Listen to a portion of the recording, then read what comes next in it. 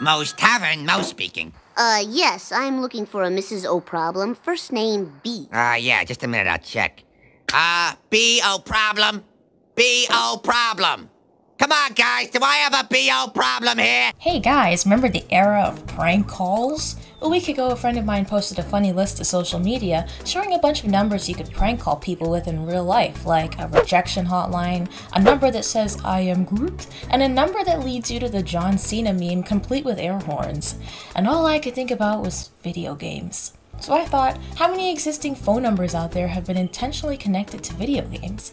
In this episode, I'll be listing off all of the hidden phone numbers in games that I could find that could be called in real life as sort of an Easter egg / special promotion. And with that, I introduce my list of top 10 video game phone number Easter eggs you can call in real life. Try saying that twice.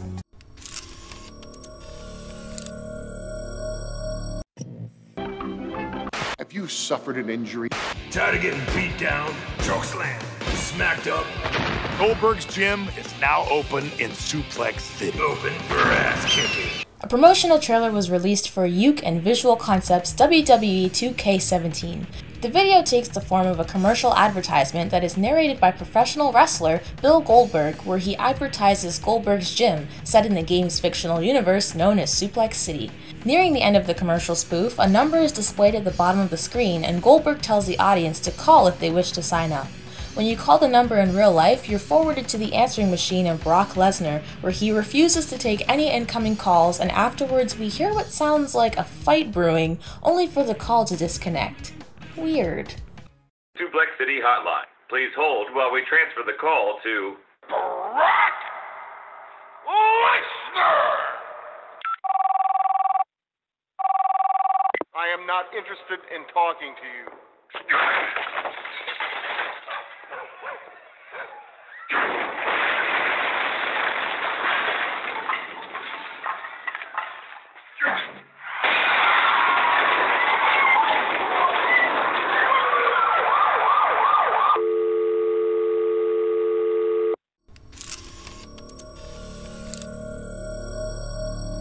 In between releases of each episode of Kentucky Route Zero, the team at Cardboard Computer released small interludes to keep up hype and anticipation with their fans. The first episode came with a tour of a virtual museum, and in the next episode, fans were given a theatrical experience compatible with the Oculus Rift. Their third interlude consisted of 3 parts. The one we're focusing on is the guidebook labeled Here and There Along the Echo.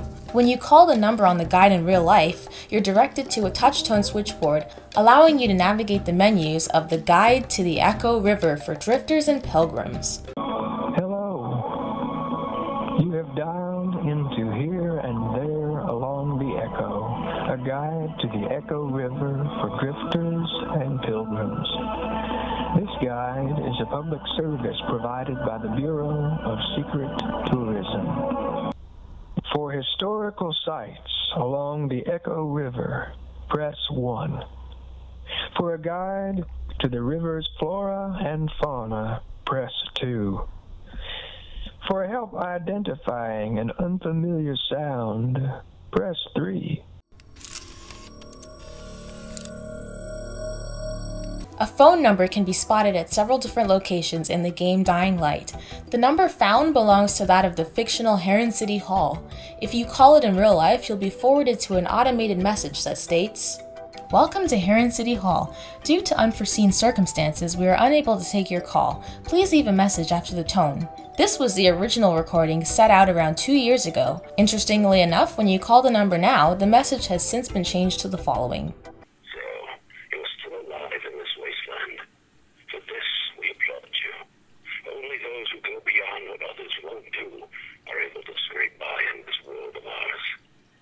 Maybe you don't want to just scrape by.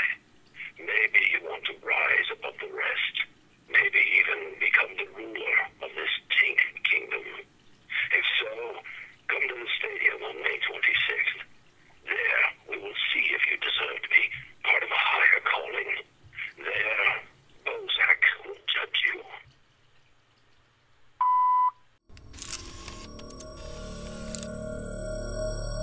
Good evening, Alan. Are we feeling better now? Feeling calm? Yeah. I see you brought your pet gorilla with you. So sure, I'm calm. I get the message. Loud and clear. So this next Easter egg sounds like something straight out of a creepypasta, and I'm probably going to have to give a bit of backstory to the game in order for this one to fully make sense. There's a lot of speculation surrounding the fate of Emil Hartman in the game Alan Wake. Spoiler alert to those who haven't played the game, but it's unknown whether or not Hartman survived his encounter with the Dark Presence, as the last thing we hear from him is him screaming and then a sudden silence. It's his appearance at the end of The Signal that has a lot of fans scratching their heads. Is he still alive, or did the Dark Presence take him? In episode 4, The Truth, you find Dr. Emil Hartman's phone number on the 2nd floor. While the number is no longer functional, calling it, you'll be taken to the voicemail of Hartman himself, where he explains he can't take your call. If you listen closely though, you can hear an eerie demonic voice speaking in unison with him. It's pretty spooky stuff. Hello, you have reached Dr. Emil Hartman. I regret that I cannot take your call at this moment. If you are a reporter calling about the creator's dilemma, please note that I will be glad to talk to you, but interview requests should go through my office. If you are an artist facing creative challenges, please leave your name and contact information. My clinic here at Cauldron Lake Lodge specializes in helping creators overcome the obstacles that stand between them and their true potential, and we are at your disposal. We will help you unlock your true potential and face whatever demons are keeping you from achieving your deepest and greatest dreams. Have a fantastic day.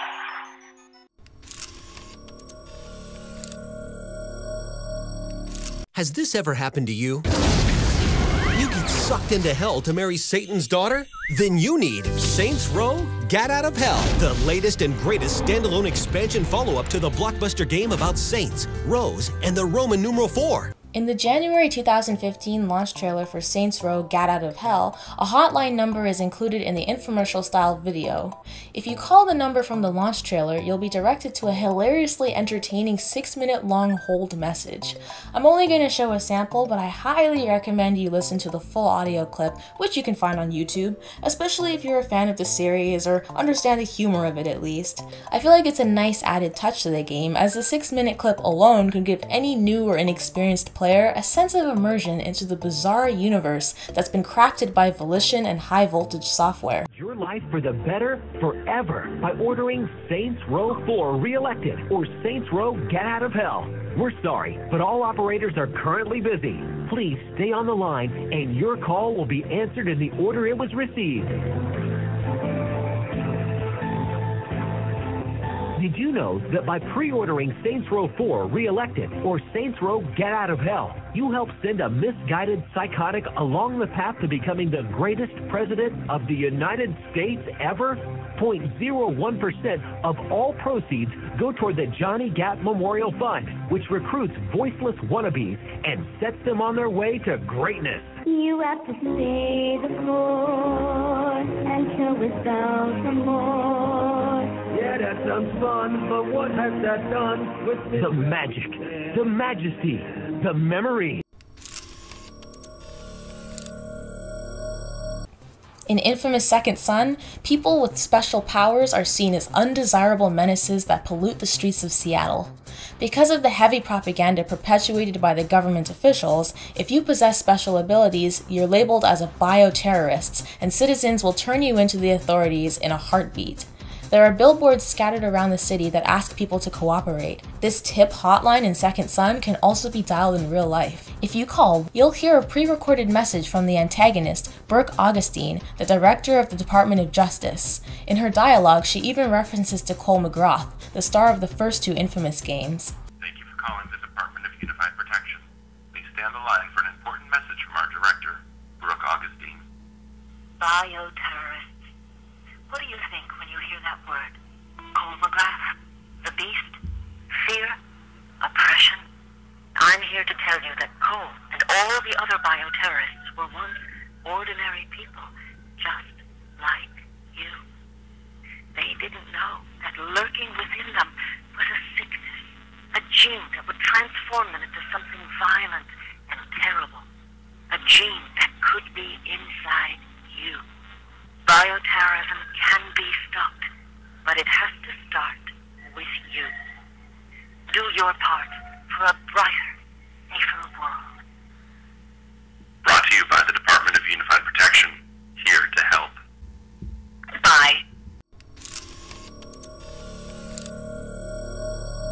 Probably one of my favorite Easter eggs in the entirety of this list is one of the secret phone numbers found in the God of War game.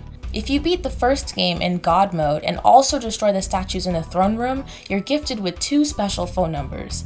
When you call the number given from destroying all the statues in game, you get a special message from director David Jaffe and Kratos himself. It's just so hilariously meta to hear these two bantering back and forth, and it's a nice change from the usual mature tone of the game.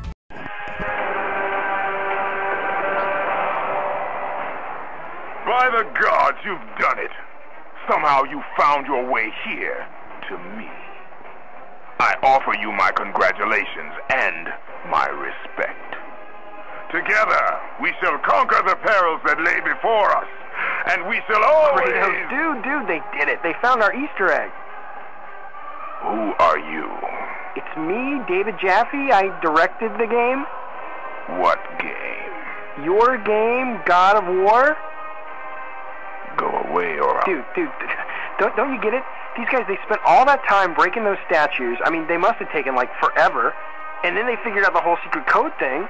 I do not know what you are talking about. We hid the secret pretty damn deep, huh, Kratos? If I kill you, I will get help or... But wait. If you got the secret from the net or a magazine, then actually you kind of suck. I mean, work for it a bit, right, Kratos? Actually, can I call you Krat? No. Go away or I'll... Don't you hate it when they get the codes off the net? So lazy. Hey, say, Krat, what are you so pale for? I am serious. You know, up close, you actually look kind of pasty, if you don't mind me saying. It's kind of gross. All right, that's it! Oh, jeez, Krat, what are you doing? What are you doing? Grab it, help! We gotta make the secret! He was worse than a screeching harpy. As I was saying, you have found the secret. You have done well. Congratulations, mortal. We will meet again. I won't play the God mode message, as it's not as exciting. It's really just Kratos congratulating you for your achievements and offering you a private tour where he reveals his hidden treasure, the imprisoned soul of Ares. But I can link the full audio in the description below. This Easter egg isn't something that can be found in the Assassin's Creed games, but rather was a promotional tie-in with the live-action film, so I'm not 100% sure if it qualifies to be on this list, but because it stemmed from a video game franchise, I decided to keep it in. As part of a promotion for the Assassin's Creed live-action film, a website for the fictional company Abstergo was launched with an image of CEO Alan Ricken's business card. A phone number and email address for Ricken are revealed on the image, and if you call the number, you'll reach Ricken's voicemail. In the Assassin's Creed film, Ricken is voiced by Jeremy Irons. If you called before the 25th of March that year, you would have heard Ricken say, "Hello, you've reached the voicemail of Alan Ricken. I'll be out of the office for business until March 25th with extremely limited availability. Please excuse any delay in communication during this period, as our team and I continue upon Abstergo Industries' mission to provide high-quality products that enrich, entertain, and shape the lives of our customers. Your call is valued, and I look forward to speaking with you upon my return." That message has since been removed, and calling prompts the following. "These are the sacred tenets of our brotherhood. To stay your blade from the flesh of the innocent, to hide in plain sight, and above all else, never to compromise the brotherhood."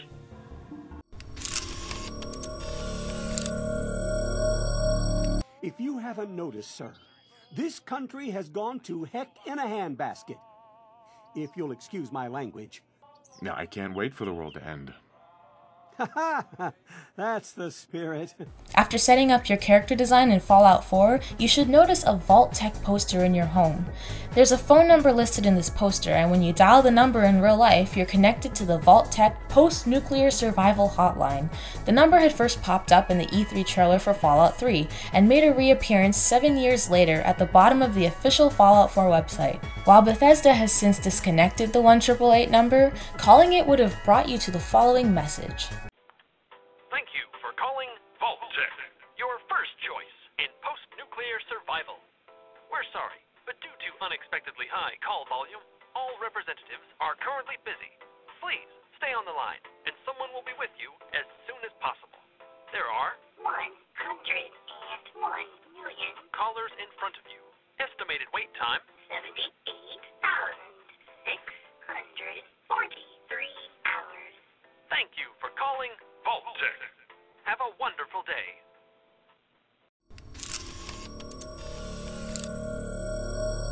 And now, before we hit number 1, it's time for some honorable mentions. The numbers that didn't make the final cut were in the games The Last of Us, Who Framed Roger Rabbit for the NES, and Five Nights at Freddy's. These games didn't make the list for many different reasons. There's 2 numbers in The Last of Us that, when called, directs you to a sex hotline. Like I said, my list is filled with numbers that have purpose and are intentionally connected to their respective titles. Even though Naughty Dog loves to sprinkle Easter eggs in their games, the phone numbers in The Last of Us that led to a sex hotline weren't meant to link to anything, and was merely a mistake on the artist's part, who assumed replacing the area code with 555 would make the numbers invalid. Whoops, that was pretty naughty of them. Whatever. A similar occurrence happened in the NES title, Who Framed Roger Rabbit, except theirs was an actual working number at some point. In the game, Jessica Rabbit gives you the number, and dialing that number would have led to a message about different hints for the game. Around 2010, the number went offline and was replaced with a sex hotline. Come on, I can't be the only one who wants to make a joke about Jessica Rabbit's number leading to a sex hotline. Okay, fine. Why didn't I include Five Nights at Freddy's? Rumors have been circulating online for years now that it was possible to call Freddy Fazbear Pizza, the fictional pizza place in the game Five Nights at Freddy's. This didn't make the list because this number doesn't exist, and if you see a bunch of YouTubers with video footage of them calling the pizza place, it's most likely fake. Many numbers have been shared throughout the internet, but the ones that caused the most controversy were 2 real-world pizza places called Freddy's Pizzeria and Fast Freddy's Pizza and Pasta. I don't know what the aftermath of both situations were, but I do know that the owners had growing concerns, as they would be bombarded with over 200 calls hourly from children wondering if it was the same Freddy's from the game.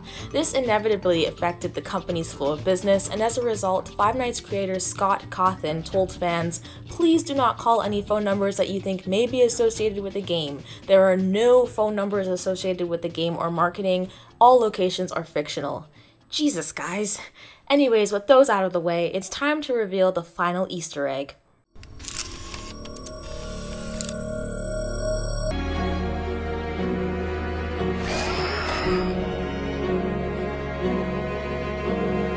This was by far one of the hardest Easter eggs for me to find, and that's why I think it deserves a spot at number 1.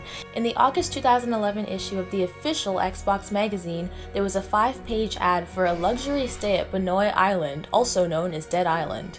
The ad contains information on how to get the most out of your vacation. There's a warning plastered on the final page of the ad in red lettering reading, "Do not come to Dead Island," showing the phone number 650-238-2599. When you call the number, you hear a zombie moan, and you're directed to the Bumbo Island emergency hotline for those who have come into contact with the zombies.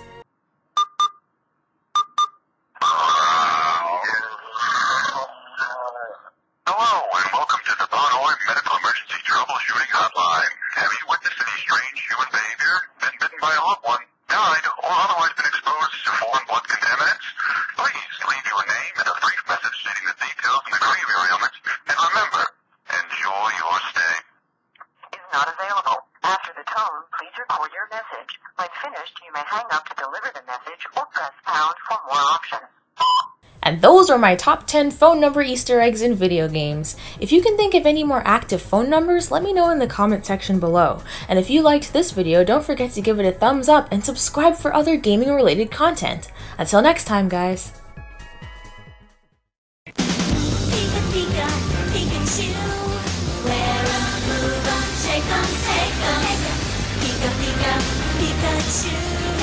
Your Pika Pet, the best message you could get. Pokemon Pikachu.